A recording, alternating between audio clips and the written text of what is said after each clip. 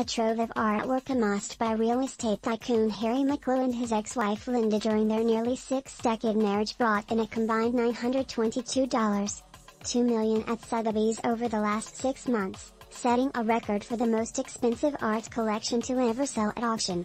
"I'm thrilled. Not by the economics, but by the quality being recognized by collectors," Harry Macklowe told reporters after the sale. "Everybody endorsing the choices we made over the last 65 years was the greatest payback." He could be seen Monday night watching the auction play out from above in a skybox in the Sotheby's salesroom.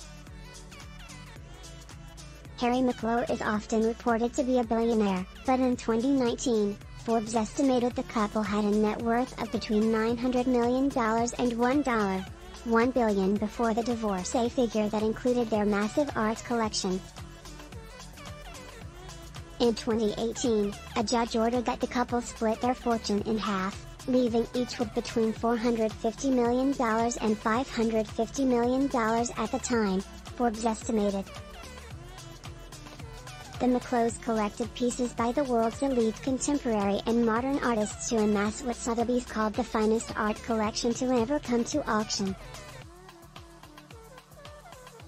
The Macklowes divorced in 2016, and during divorce proceedings, the former couple's legal teams went back and forth about the value of the art collection they'd amassed over 57 years of marriage.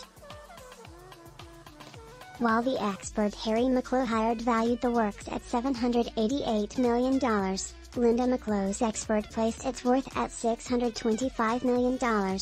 Both fell short of the $937.5 million figure from Christie's, which valued the collection for a 2015 insurance estimate.